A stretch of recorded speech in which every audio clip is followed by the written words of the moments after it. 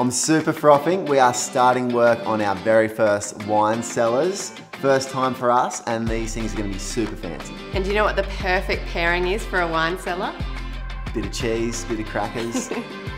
An amazing helical staircase. Let's go.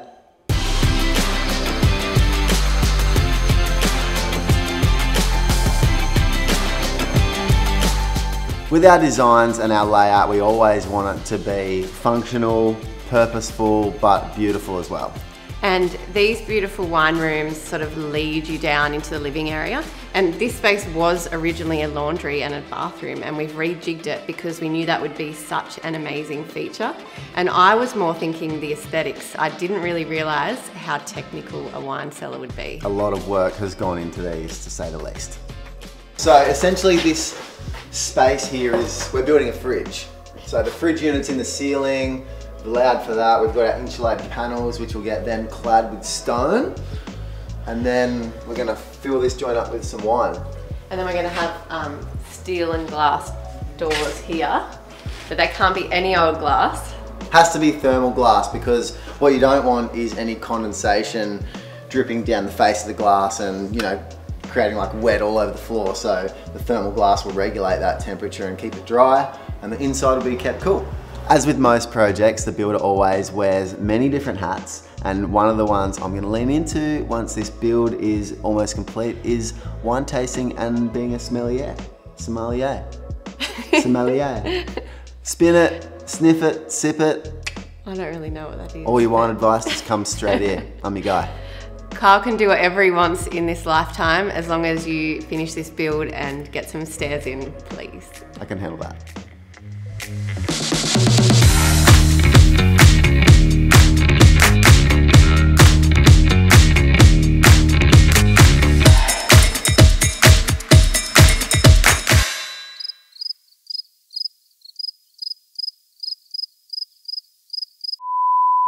Essentially, we have started where the starting point is, and we've flown up here, and either the landing hasn't been made correctly, or our starting point should have been twisted around to one stair.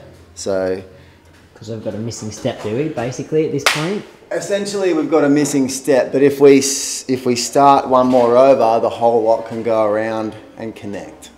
It's a minor step back.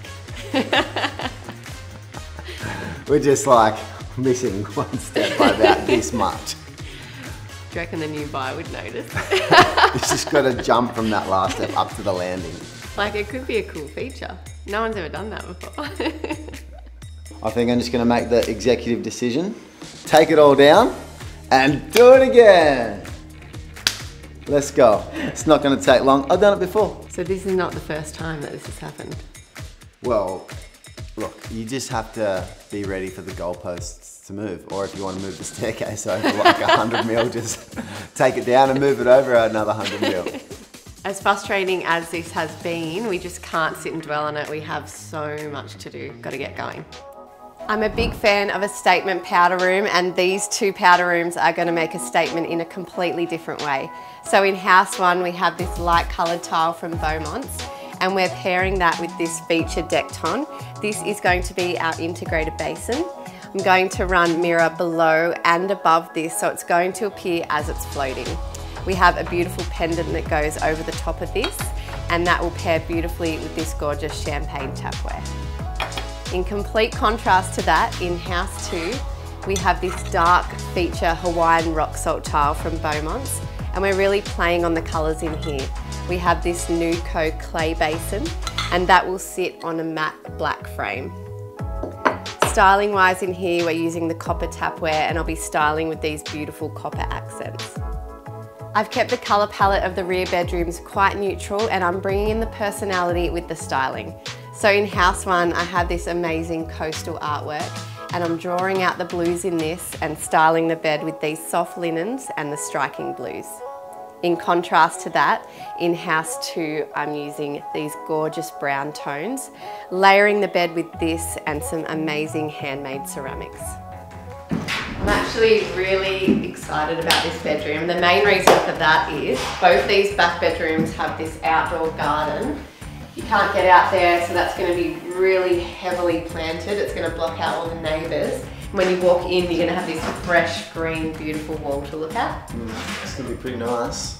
In these 2 bedrooms on this house 1, we've gone with the concerto gyprock cornice, which adds that nice effect, and it's going to tie in really well to the other decorative trims. I love adding in a decorative cornice because it helps to tell the story of a room, and it is quite subtle, but it's all those different layers that help to create a beautiful room. So in house 1, a bit more formal, and in house 2, again, it's a little bit more relaxed, and it helps to tell the story of the resort vibe. I need to choose a paint colour, get some beautiful blinds and curtains for these windows.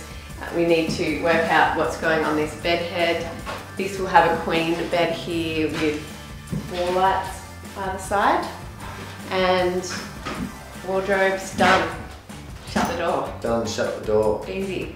With these rear bedrooms, they are facing west, and we had originally planned to have a deck out the back, but we decided that would just be underused, so we scrapped it. We've gone with beautiful big garden beds. I think a garden is a great way to screen out that western sun, and I love the selection of plants we're thinking of using. I think in years to come that will just be a beautiful green wall to look out on.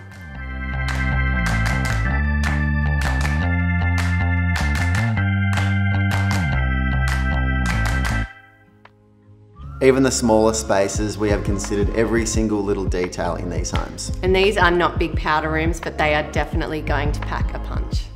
All right, so the downstairs powder room is coming along. We've got the gyprock aqua check, which we've used in all of our wet areas. It's designed for that, so it's good to see this space, like, you know, get filled in and come to life. This is an exciting space because we have these 2 big features outside this room, and obviously you know, a powder room is not something that you would normally want to highlight, particularly the toilet. But here we have this beautiful wall, and we're going to put mirror down to the vanity and mirror below as well. So you're sort of going to capture the reflection as you walk past these 2 features outside the room. And this vanity is going to be a beautiful piece of Decton in a real feature finish. So and then we've got this beautiful pendant that comes down here as well. So I feel like it's going to be a beautiful room that you'll really want to walk past and lead yourself into. The wine cellars are coming along nicely. Gary is installing the stern at a rapid rate. Well, it's not that rapid because it takes forever to put on the wall, but it's happening, and that's the main thing. I love that with this stone we've used it at the entryway, in the cellar and at the back of the property, and it's such a nice way to lead you through each space and connect and help to feel the flow. We're on to the next stage with our stairs. We're doing our plaster base, and then after that it'll be micro cement.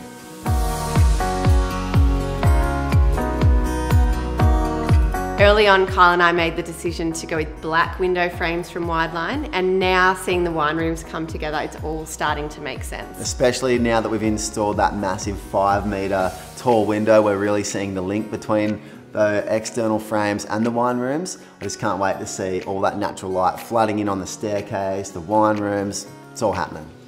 These stairs are seriously a work of art. So much effort, time, resources goes into these.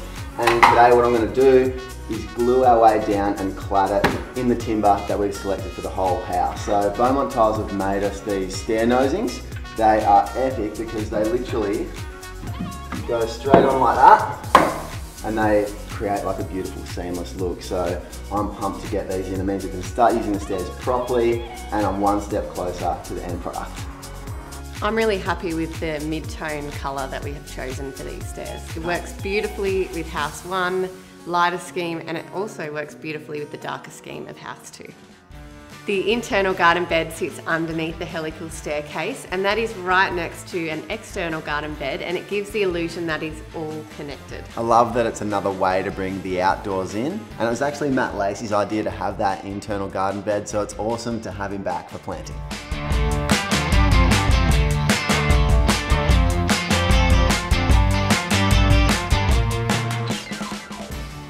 There's a massive sense of accomplishment now that we've completed some of these standout features of the home. Everything is starting to look phenomenal.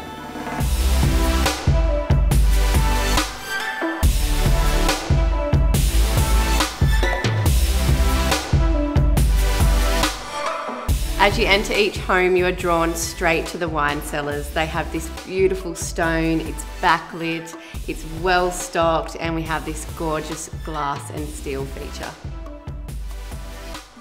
One of the most sculptural elements to this build is this amazing staircase as it sweeps around that internal garden bed that's perfectly framed within that wide-line atrium window and flooded with natural light.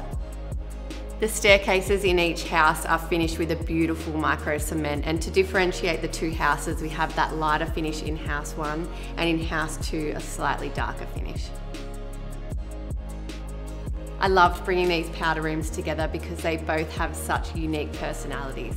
In house 1, it's light, it's sleek, and it's sophisticated. We have the beautiful rock salt tiles from Beaumont's, the micro cement, and the hero for me really is the Decton integrated basin. And having the mirrors go from floor to ceiling gives the illusion that the basin is actually floating. We've used the same Decton at the back of the toilet, and that finish works really beautifully with the champagne tapware we have. And functionally, I think this is a really cool powder room. It flows on from outside internally, so I can imagine someone coming back from a surf and really getting some good use out of this bathroom. This bathroom has a real moody feel to it with the aged brass wall light and the irregular shaped mirror. The red nude coat basin sitting on that black steel frame ties in perfectly with those wall tiles.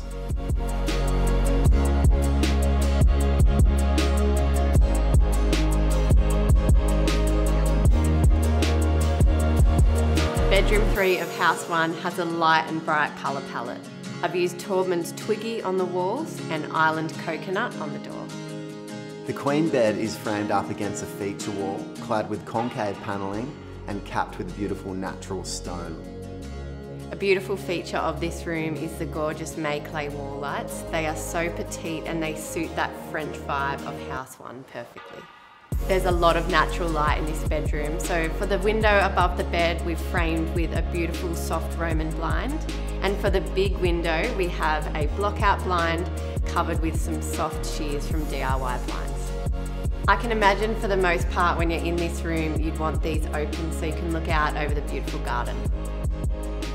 Over in house 2 we have an identical layout, but the colour palette is slightly warmer. We've used Taubman's sisal rope on the walls. For our stone cap in this bedroom, we've used the Sensor Stone Vancouver, which is a great link to the downstairs living areas. These bedrooms are all about texture and the finishes, from the symphony cornice down to the scallop wall cladding and the way that Kara's styled these beds. Coming up next on Bay Builds, it's all about statement entryways. We have floor-to-ceiling voids, oversized arch windows. The most epic stone we've ever done, and we reveal some awesome media rooms. Like and subscribe so you don't miss out.